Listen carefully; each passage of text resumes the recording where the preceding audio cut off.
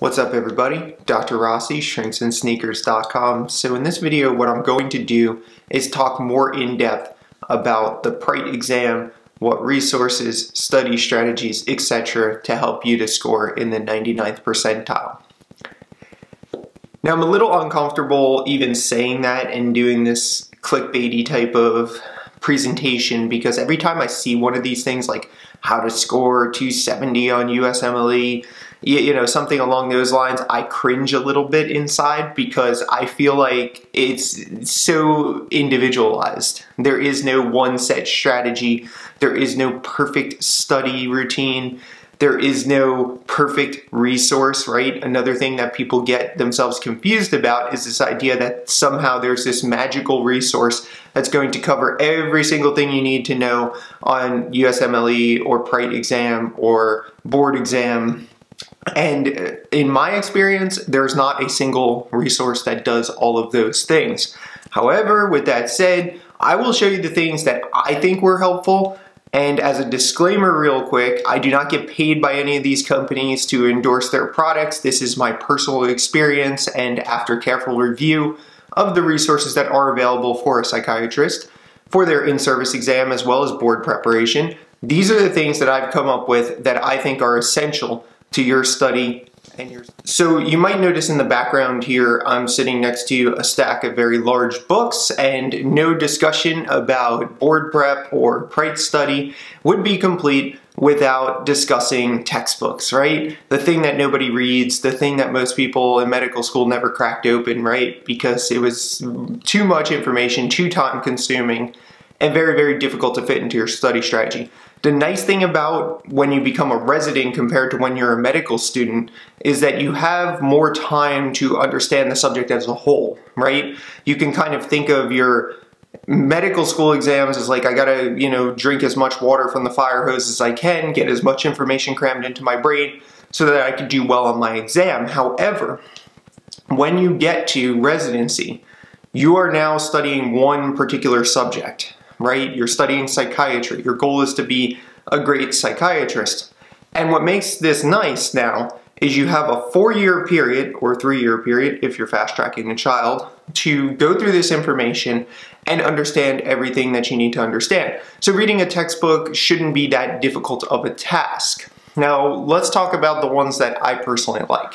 So many people have found this one helpful to begin with, and this is Kaplan and Sadok's. This is kind of like your classic text. Notice this is not the giant one. This is the clinical psychiatry. So this kind of, what they do, and this is clever marketing, I guess, is they take a lot of their different books, their different versions of this book, and they kind of drop it down by tiers. So they make it smaller and smaller in terms of the amount of information they put in there. So what I like about this one is that it comes in an ebook format that you can activate, so you don't have to carry this big textbook around. I personally like to just let it sit on my bookshelves over there and look cool in the background.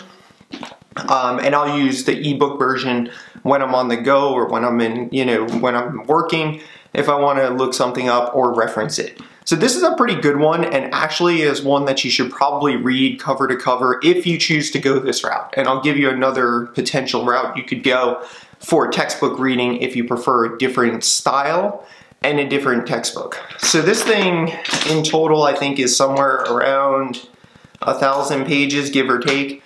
And it's definitely doable. Again, 1,000 pages during the course of your 4 years, a chapter a week or something like that. You could definitely get there if you're willing to push through it. So definitely recommend this book as one of your primary resources for your studies.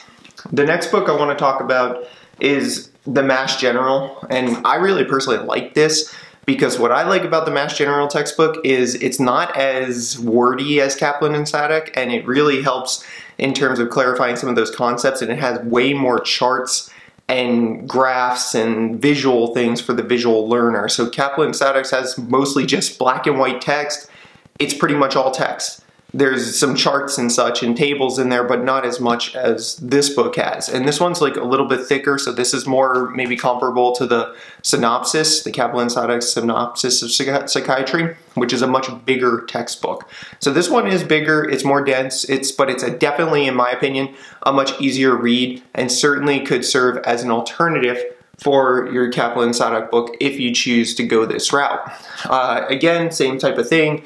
It comes with expert consult. It allows you to do all the same things with the textbook, either that you could do physically. So instead of carrying around this giant textbook, you can have it hang out on your bookshelf, look cool, and you know, use the ebook versions of it on your iPad, phone, whatever you choose. The last book I'll talk about is another important one, and it's one you should read during those 2 months of neurology, and that's Kaufman's Clinical Neurology for Psychiatrists. So this is actually a really good textbook as well. And what makes this textbook really valuable is the questions that come after every chapter. So a lot of people tell me that they feel like this particular textbook is too basic. It's a little too easy to read, and maybe not covering neurology on a deeper level the way, say, a neurology resident would need to know it. But that's fine. Again, you're a psychiatrist. You're not exactly treating all of the different and various types of neurological disorders. And this book covers the bread and butter topics that you're going to need to know. And again, we're talking here about how to do good on a board exam or PRITE exam. We're not necessarily talking about how to be a great neurologist. So again, this book, a little basic in terms of the information presented, but really is worth its weight in gold in terms of move on to my favorite question banks and other essential items to help you do well on your PRITE exam. So again, I don't get any type of compensation for these things. These are, you know, my recommendations based on, you know, study and based on, you know, personal use with these things and success on the PRITE exam. So with that said, let's discuss the first one. So the first one is the Board Vitals.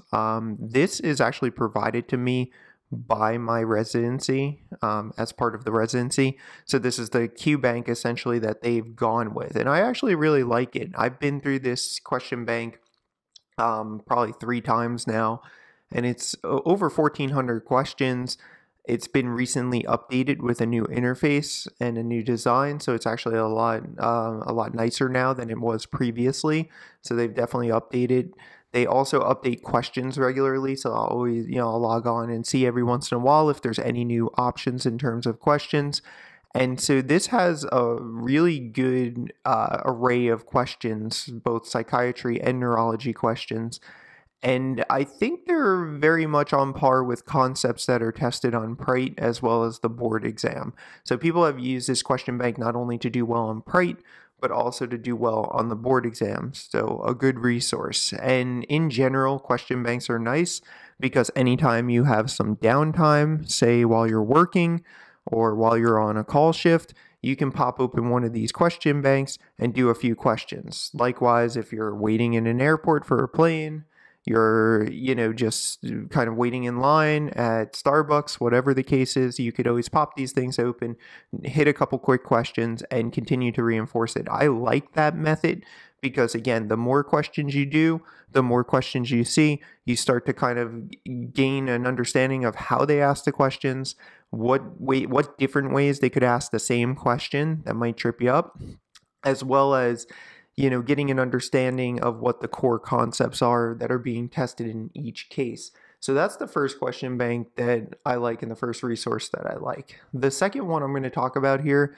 is the Psychiatry Test Preparation Review Manual. This is by Spiegel and Kenny. This is sort of a core thing.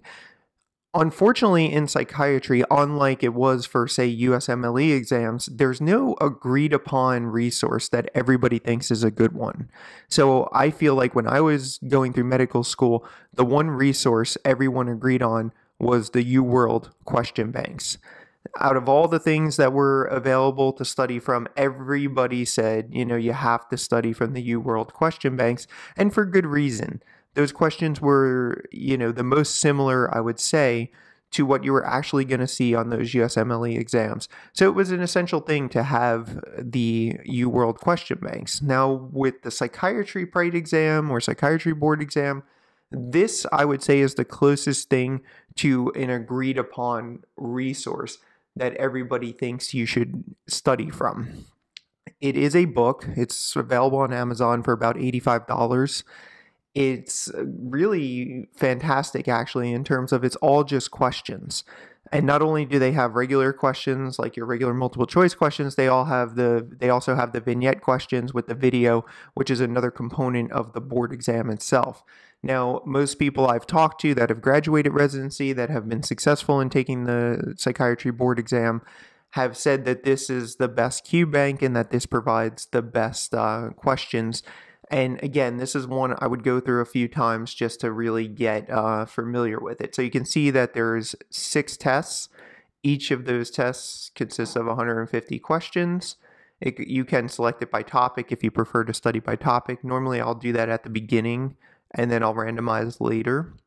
There's the vignettes. There's 20 case study vignettes as well as 8 video case studies. So there's a combination of these things, and the board exam actually has alternating blocks of questions. So one block is regular typical multiple choice questions. The second block will be vignette questions and video vignettes. So that's a little bit different than what you've seen on maybe some of the other examinations you've taken in the past. So this is another good one. I have the 3rd edition. There is a 4th edition currently available. From my understanding, very little changes from edition to edition. And this is what it would look like in terms of the online resources through Expert Consult. So this is another good resource and a good source of questions. I really think it does help you prepare not only for PRITE but also for the board exam. So very, very good resource. The last resource I want to talk about that I think is important for residents in particular is the Psychiatry Genius, also known as PRITE Genius. And this is a little different in that, yes, they have multiple choice questions, but essentially what they have done is they've gone back through all the old PRITE exams and they've kind of extracted the most relevant topics and questions and really answered them in detail. So one of the problems with the PRITE exam in general is when you get your score report and you get that information, they don't tell you why a question was right or wrong. They just tell you what the answer was. So you have to go back and kind of research those things. And essentially, you guys are lucky because somebody actually went out and did that all for you. So I would recommend the Resident Genius at the very least, which is $98 for the year, which is very, very reasonable price, I think. And again, a good resource for any resident years 1 through 4. All right, guys, so we made it to the end of a long video on the PRITE exam, some of the resources that I think are important and some of the things that I think can help you. So the last part is kind of the study strategy. What can you do?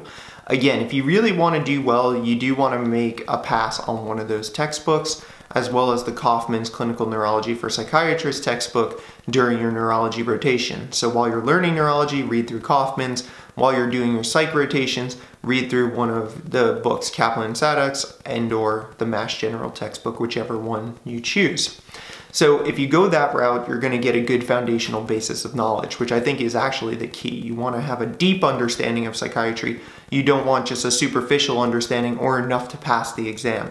You really want to understand your craft and know what you're doing when you're taking care of patients, and this is one strategy to help you do that. So the payoff in the long run is huge for reading and going through these textbooks.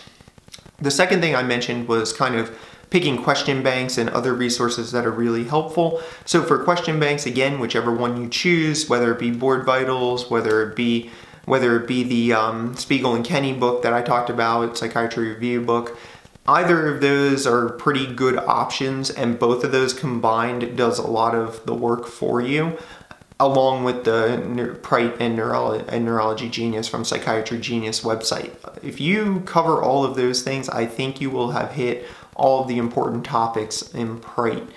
Now, the reason I said before at the beginning of this whole thing that there's no one encompassing resource, just because I did well on these exams doesn't necessarily mean you will do well.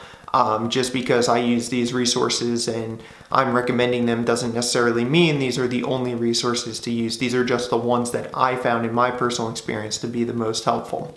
So if you do the Board Vitals question bank, if you do the Kenny and Spiegel's book, and you go through the PRITE Genius as well as the Neurology Genius sections, you really will have covered, I think, a majority of the questions. The one thing I didn't mention here that you could also do as a strategy is the old PRITE exams are usually either available through your residency, like our residency has them, they purchase them, or you can purchase them yourself. I think they're about $120 per year.